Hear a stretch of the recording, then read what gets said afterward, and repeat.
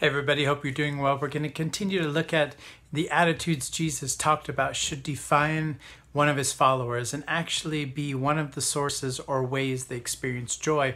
But today's is a little different because it's one of the things that you would experience in life which probably wouldn't make you happy or wouldn't bring you joy or wouldn't bring you pleasure in any way.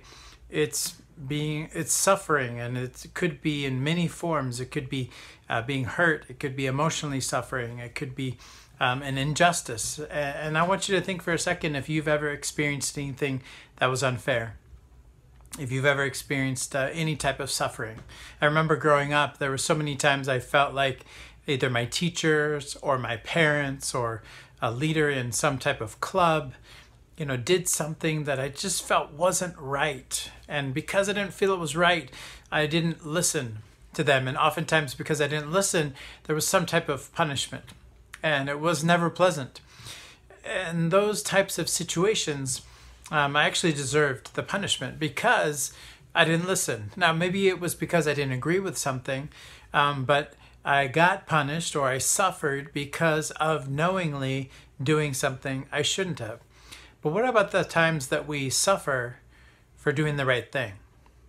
And that's what Jesus talks about in this parable. In Matthew chapter 5, verse 10, he says this, "Blessed are those who are persecuted because of righteousness, for theirs is the kingdom of God." So really what Jesus is saying is, if you are living so much like God wants you to, so much the right way according to God's definition of right, and you get persecuted, you suffer because of living that way, you should be happy. You should be joyful. You should be excited.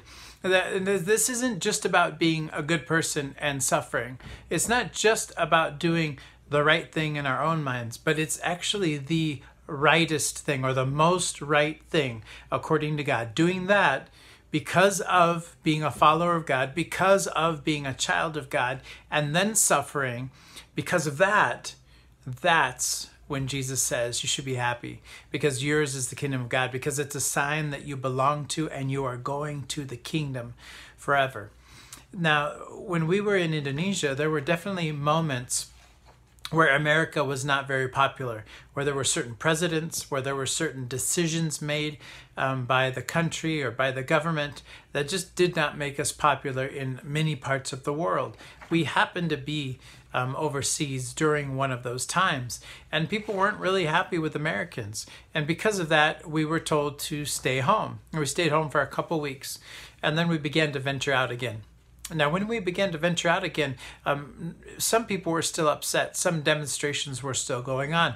And I remember driving down a major road in the town we lived on, and just a huge traffic jam. And the closer we got to the traffic jam, the more that we realized there was a demonstration going on. It was an anti-American demonstration. And so we just quickly did a U-turn and went home. It wasn't worth it. We didn't need to do what we were doing. We were just tired of being inside, and we went out. And the words of a man who was retiring from that country always rung in my head, where he said, "You know what? I would never worry or avoid being persecuted, even being killed for being a follower of Christ. But I don't think I'd be too excited about the idea of dying just because I'm American." And that struck me because at that moment I didn't have anything to compare it to. But in that moment, doing the U-turn on that street, seeing the demonstrations up ahead, knowing they were because of the choices that America had made, which I personally didn't even agree with. Now, if I happened to be in the wrong place at the wrong time and people knew I was American, there was a chance I would be persecuted, I would suffer, I would be harmed because of my identity as an American. And I wouldn't necessarily think that's always a bad thing, but there would be moments that I would agree with the people who are upset, and I wouldn't want to be persecuted or suffer just because of being American.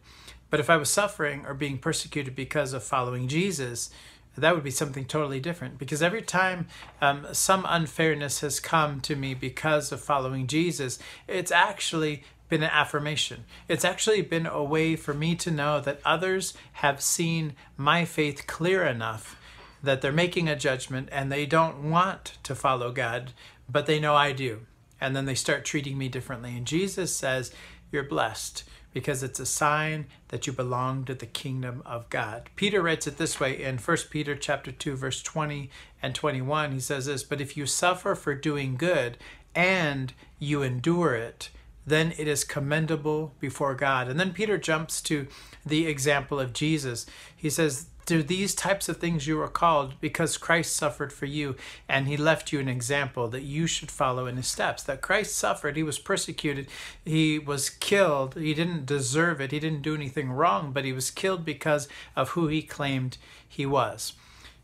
He died for us. And so maybe we aren't in a land or a country or a place where we would easily get persecuted for our faith.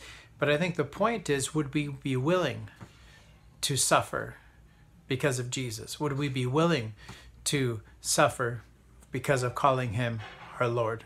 Do we live in such a way that if we were in a place where people would persecute or cause suffering or harm because of faith in Jesus, that you would be worthy of that?